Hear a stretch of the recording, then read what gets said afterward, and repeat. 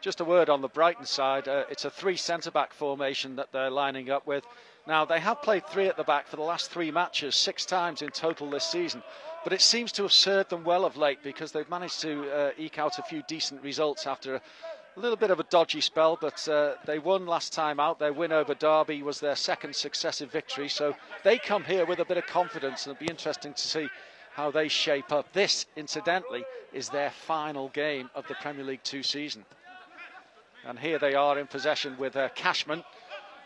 Danny Cashman playing it out wide. That's a decent ball whipped in, and it means that Harry Tyra just had to flick that behind for the corner. Yeah, it was a decent ball in.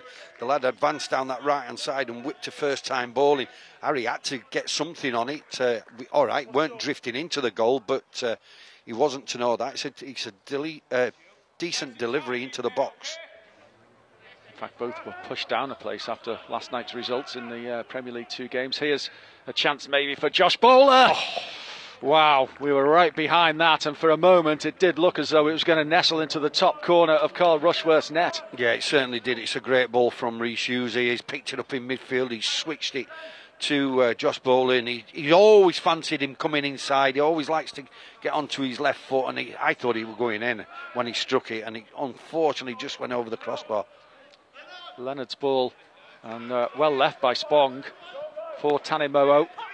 And Tanimowo drills it goalwards, and Harry Tyra holds on to it at the 2nd attempt. Yeah, he did well in the end, Harry, because it's fizzed across. Great little dummy. It's neat and tidy from Brighton. Here's Jack Spong again. Now Teddy Jenks. He brings in Furlong. Furlong's delivery is a teasing one across the face of the 6-yard box, and almost caused real concern for Everton. It's a great ball put across there, this 6-yard box. Probably 3 or 4 players missed it. That's a great ball. Chance for Josh Bowler to get him behind, and he's done that. Can he hold off his man? He's gone to ground, and it's a penalty for Everton. Josh Bowler grounded inside the penalty area, and the referee, who was about 15 yards from the incident, had no hesitation in pointing to the spot. Do you know what? He did well there, Josh. I think he was going down as soon as what he did, he took the ball and then he kind of moved into the Brighton defender. If we watch again, he's picked the ball up and he makes sure he cuts across. He's given the referee no option whatsoever. He's gone down, and we were unfortunate the other week not to get a penalty. We've got one here, and I have every confidence in Broadhead they'll put this away. Well, Ed Turns was the man who made the challenge. He didn't really get anything on the ball. It's resulted in this spot kick, and Nathan Broadhead from 12 yards puts Everton in front. Comprehensively finished. The keeper went the right way, but it had enough pace to beat him quite easily. Yeah. Everton 1, Brighton 0. Well taken penalty. I knew Nathan had put it away, but a great ball from young Metcalf there for Josh Bowler.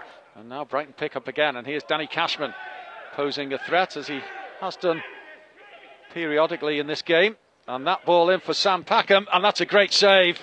A real chance for the substitute early in the 2nd half. And Harry Tyra there closed him down very quickly and made an excellent stop.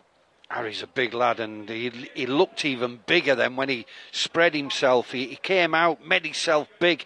We know he's a big lad anyway, but the Brighton boy didn't know where to go because he couldn't see any of the goal because he came out so quick, made himself look so big. Bit of defending for Everton to do here. Cashman for Ulrich Eller. Oh, he's netted. That is a good finish. Ulrich Eller, the French forward, got himself into a decent position, but the initial work was done by Danny Cashman, who's posed a threat throughout here this afternoon at the Pure Stadium. And Brighton will feel they deserve to be back on level terms. Yeah, it's a strong finish. He's hit it powerfully across the keeper, Harry. It's a good little play there. Just fed him in. Garcia, the layoff for Hughes. The sweeping crossfield ball is perfection for Josh Bowler, who's taken it well. Something could well develop here for Everton. Garcia back for Bowler. He's got the shot away. Just dipping, but dipping too late over the crossbar, just a foot or so over the crossbar of Carl Rushworth. That's great play, that. He started with Rhys Hughes, crossfield ball, terrific crossfield ball to Bowler. He's come inside, played a couple of little 1-2s. Here's Imam, the Swedish midfielder, the heart of things for Everton. Now Josh Bowler. Bowler into the penalty area again. He's done well and went near post. The keeper got a touch on it. Will be an Everton corner, but he is the threat at the moment. He absolutely, Ali, is a threat, and he's got good ability. So if he's on form like that and he wants the ball, keep giving him. Free kick. Jack Spong is the man on set piece duty, and again centre backs are forward for Brighton, and it's high towards Wakely. And then the shot from Teddy Jenks was miskicked.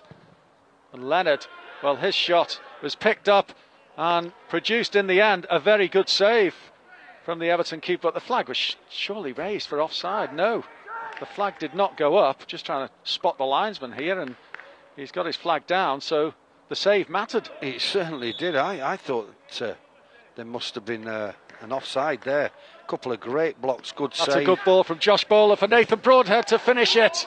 Blocked, and it was a good block too by Jack Wakely inside the 6-yard box just about to deny Broadhead. Yeah, looking at his reaction as well, he's got his hands on his head. He knows that could he have took it a little bit earlier than what he actually did. Could he hit it then? And here's Sam Packham down at the other end for Brighton, and that's the shot that comes in, which is well saved by Harry Tyrer from Mark Leonard, who got the shot in. Yeah, good save. Got down early. That's a booking as well, referee. If you're booking, it is, certainly is. 5 blue jerseys inside the penalty area, 1 on the edge of it, and Kunku has gone for goal. It only needed a touch from someone there. It's a decent bowling, you know. It's a terrific bowling, whipped in. That's the referee's whistle. That is it. It is spoils shared once more between Everton and Brighton, as it was on the south coast earlier in the season.